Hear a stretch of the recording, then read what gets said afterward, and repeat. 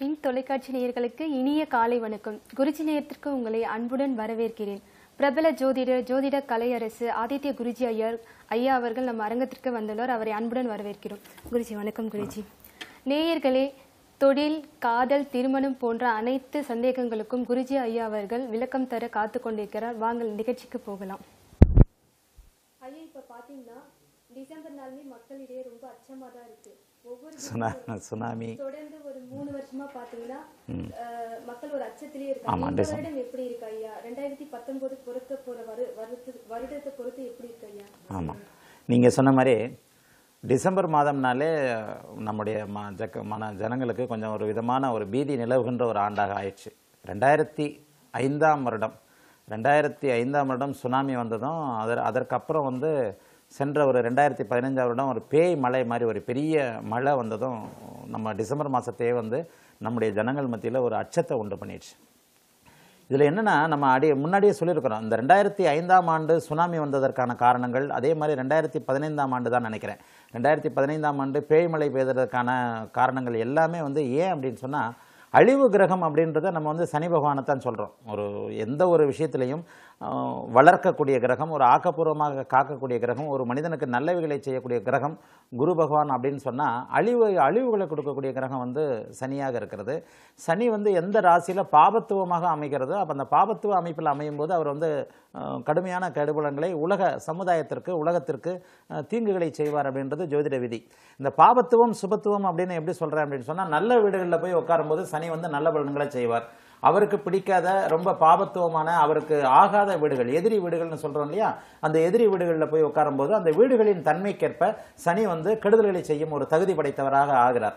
இப்போ டிசம்பர் மாதம் சுனாமின்றத அந்த காலகட்டங்களில் இந்த பேரழிவு இப்போ நடக்கும்போது, இப்போ 2015 டிசம்பர் மாதம் ஒரு சென்னையில் ஒரு 100 ஆண்டுகளுக்கு இல்லாத ஒரு மழை இருக்கும்போது என்ன அப்படின்றத நம்ம வின் தொலைக்காட்சியிலேயே அதற்கான காரண கிரகங்களை வின் தொலைக்காட்சியிலேயும் மாலை மலர்லையும் அதற்கான காரணங்களை ஜோதிட ரீதியாக நம்ம விளக்கியிருந்தோம்.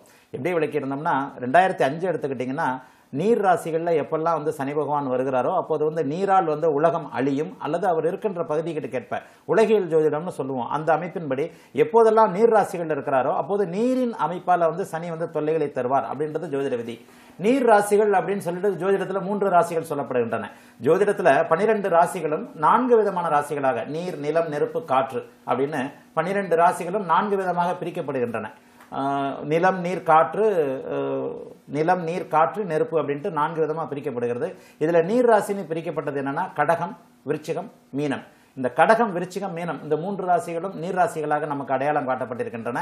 இந்த 3 ராசிகளில் எப்போது சனி பகவான் பாபத்துவ அமைப்பில் அமருகிறாரோ அப்போது நீரால் உலகம் துன்பப்படும். அவர் பாதிக்கிற அதிகமாக, இப்போ நம்ம இந்தியாவை எடுத்துக்கிட்டிங்கன்னா, இந்தியா மகர ராசியை, உலகியல் ஜோதிடப்படி மகர ராசியை குறிக்கிற ஒன்று, சைனா கும்பராசியை குறிக்கிற ஒன்று. அப்போ நீர் ராசிகளில் எப்போதுமே சனி பகவான் வரும்போது இந்தியாவின் சில பகுதிகளில் ஒரு பேரழிவையும் இடர்பாடையும் வெள்ளத்தையும் கொடுப்பார். வெள்ளம்ன்றது வருஷா வருஷம் வந்துக்கிட்டு தான் இருக்கு. அதே நேரத்தில் 2015ஆம் ஆண்டு சென்னை பார்த்த ஒரு மழை வெள்ளம் 100 வருடங்களாக பார்க்காதது. சென்ற வருடம் எடுத்துக்கிட்டிங்கன்னா, ஒரு சில மாதங்களுக்கு முன்பு கேரளா மிகப்பெரிய அழிவை, கிட்டத்தட்ட 100 ஆண்டுகளுக்கு முன்பு இல்லாத ஒரு பேரழிவை சந்தித்தது. அதற்கு சில மாதங்களுக்கு முன்னால் மேற்கே பம்பாயில் ஒரு 100 ஆண்டுகளுக்கு முன்னால் இல்லாத ஒரு சில வருடங்களுக்கு முன்னால், ஒரு 3-4 வருடங்களுக்கு முன்னால் என்று நினைக்கிறேன், கிட்டத்தட்ட 100 அங்குல மழை பம்பாயில் பெஞ்சு பம்பாயே வெள்ளத்தில் மிதந்தது. இதற்கெல்லாம் அந்த சனி பகவான் நீர் ராசிகளில் உட்கார்ற சனி பகவான் மட்டுமல்ல, பாவகிரகங்கள் வகைப்படுத்தப்படுவது சனி, செவ்வாய், ராகு, கேதுக்கள். இந்த பாவகிரகங்கள் எப்போது பாபத்துவமாக நீர் ராசிகளில் அமர்றாங்களோ, நெருப்பு எடுத்துக்கிட்டிங்கன்னா நெருப்பு ராசிகளில் உட்காரும்போது நெருப்பால் அவர்களால் துன்பங்கள் ஏற்படும். சுனாமியின் போது நீர் ராசியான கடகத்தில் 2005ஆம் ஆண்டு சனி பகவான் அமர்ந்திருந்தார். அந்த கடகம் அவருக்கு பிடிக்காத வீடு. கடகம் அவருக்கு ஆகாத ஒரு வீடு. கடகாதிபதி சந்திரனை அவருக்கு பிடிக்காத ஒரு எதிரிங்கிறதுனால அந்த கடக அமைப்பில் எப்போதுமே ஒரு 30 ஆண்டுகள் 60 ஆண்டுகள், இப்போ இந்த கடகத்தில் வரும்போது 30 ஆண்டுகளுக்கு ஒரு முறை வருவார். இந்த 30 ஆண்டு சர்க்கிளை உலகியல் ஜோதிடப்படி பிரித்து பார்த்தோம்னா, கடகத்தில் எப்போதெல்லாம் சனி அமருகிறாரோ அப்போதெல்லாம் ஒரு நீரால் ஒரு பெரிய சங்கடங்கள் ஏற்படுகின்ற அமைப்பு ஏற்படும். அந்த 2005ஆம் ஆண்டிற்கு பிறகு 2015ஆம் ஆண்டு விருச்சிகம் எனப்படும் அடுத்த நீர் ராசியில வந்து அவர் உட்கார்ந்திருந்தாரு.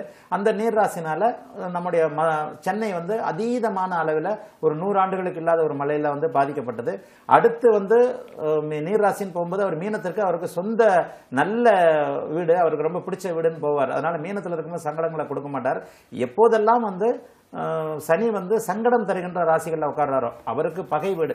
இப்போ வந்து அவர் தனுசு ராசியில தான் இருக்கிறார். இந்த தனுசு ராசி அவரை சாந்தப்படுத்துகின்ற ஒரு அவருக்கு நட்பு வீடுன்னு சொல்லப்படுது, சம வீடுன்னு தான் சொல்லுவோம். குருவால அவர் வந்து சாந்தப்படுவார். அந்த குருவால சாந்தப்படுகிற ஒரு வீட்டில் தான் இருக்கிறார். ஆகவே இன்னும் ஒரு 7-8 வருடங்களுக்கு சனியால வந்து சங்கடங்கள் வருகின்ற நிலைமை நிச்சயமாக இல்லை. அதே போல மேஷத்துல சனி போகும்போது நெருப்பால சில விஷயங்கள் தொந்தரவுகள் இருக்கும்.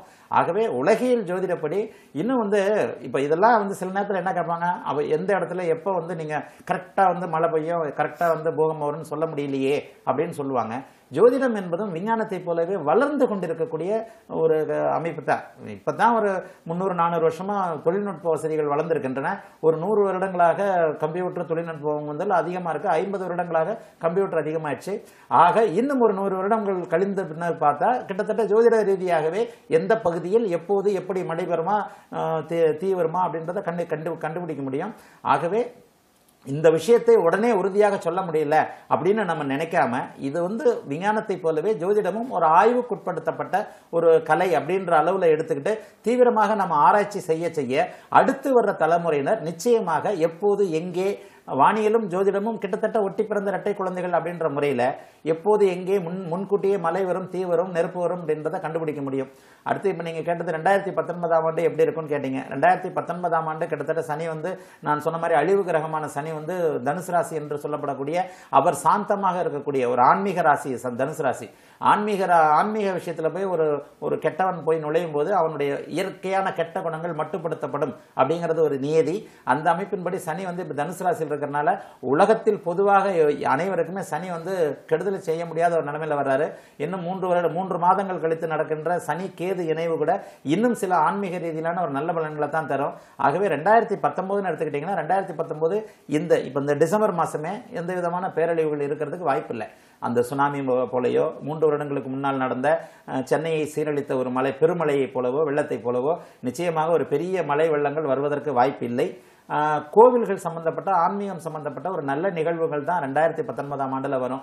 2019ஆம் ஆண்டு மார்ச் மாதத்திற்கு பிறகு சில ஆன்மீக விஷயங்கள் ரொம்ப பெரிய அளவுல தான் வரும் அப்படின்னு தான் வந்து உலகியல் ஜோதிடம் சொல்லுது.